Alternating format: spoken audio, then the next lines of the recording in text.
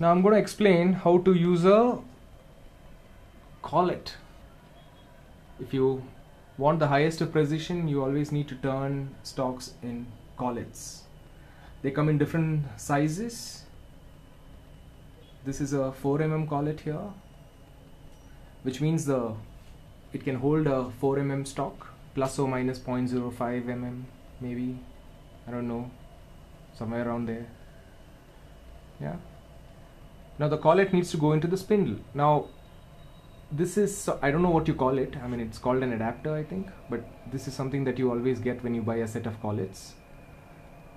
How you fix it to the spindle is you sort of put the collet into the adapter, you put it into the spindle. Now this is something again that comes with a set of collets. It's called the drawbar. Yeah. Now the drawbar needs to go in from the rear through in there. It sort of holds the rear side of the collet, and then you just turn it till it gets a little tight.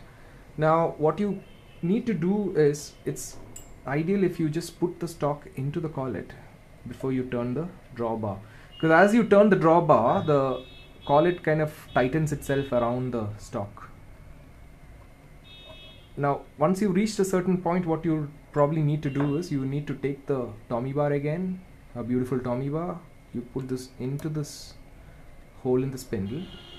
Yeah, you put this into the spindle hole and then tighten the drawbar again, just so that the stock gets really tight inside the collet. Yeah, and when you want to remove it, you do the same thing.